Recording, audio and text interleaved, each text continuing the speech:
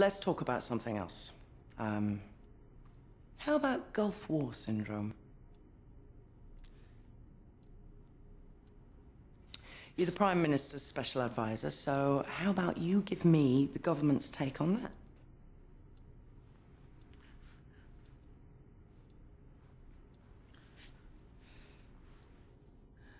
None of the studies commissioned by the government found any evidence to support the claims made by our troops.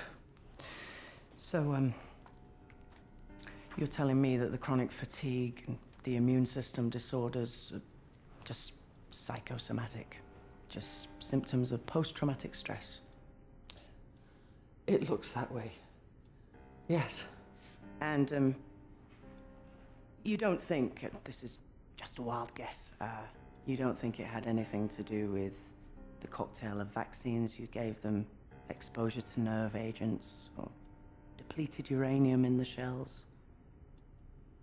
We inoculated our troops against things like anthrax for their own good.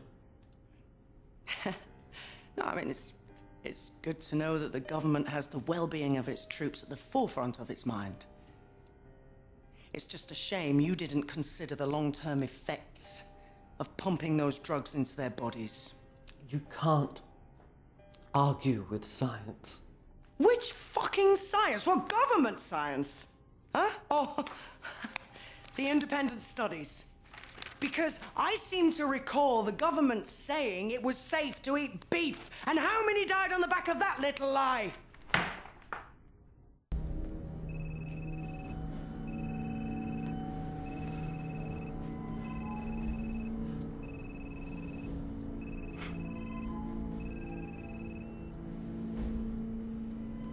It seems your boss has just given Paul a little bit of a rollicking. You see, his boys just triggered my decoy, which sends a call to this phone. Dear, it looks like your ear's begun to bleed.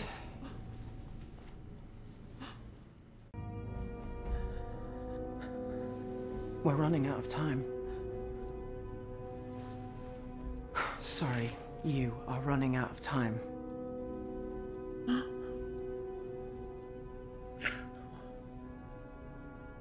What do you want to know?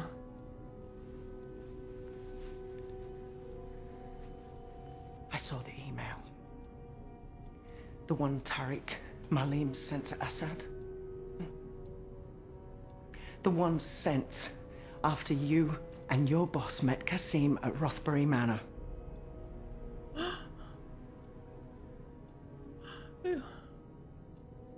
It wasn't my idea. That's not important. I just want to know why. Sheikh Qasim was threatening to pull out of the deal.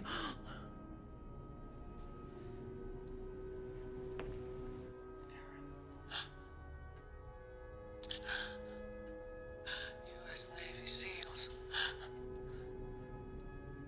raided a house on the outskirts of Zoranj. King Abdullah's nephew, Nadir, was killed.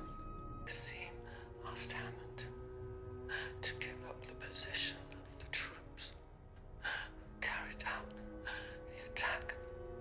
But by that time, the SEALs were back on the USS Nimitz. So Hammond gave up the unit at 31 North, 62 East instead. You're telling me Hammond sacrificed an SAS unit for the sake of some arms deal?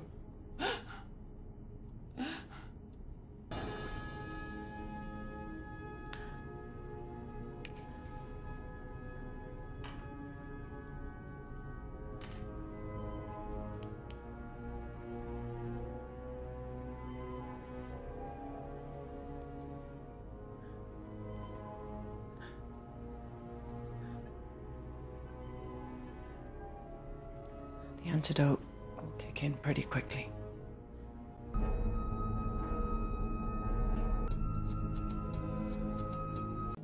Power. Personal ambition. Why do politicians do anything? To him, the lives of a handful of grunts was nothing compared to a deal that would guarantee his re-election.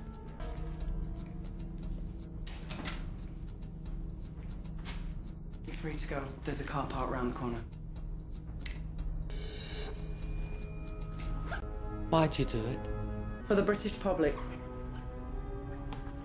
Show them what bastards are running their country.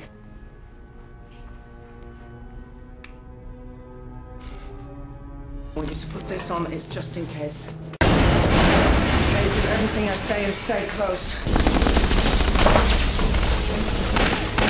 Yes, Camilla. So just to clarify things, Prime Minister, you can confirm that both Sarah Webber and the late Captain Manderson's sister, Kimberly, have been killed?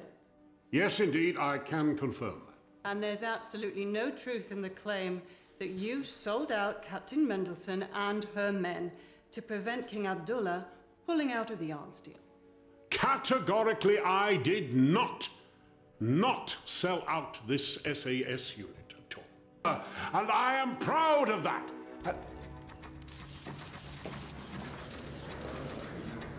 I'll go and wait round the back entrance.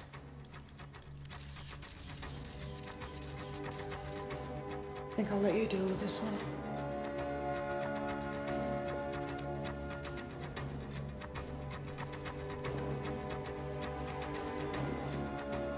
Good luck.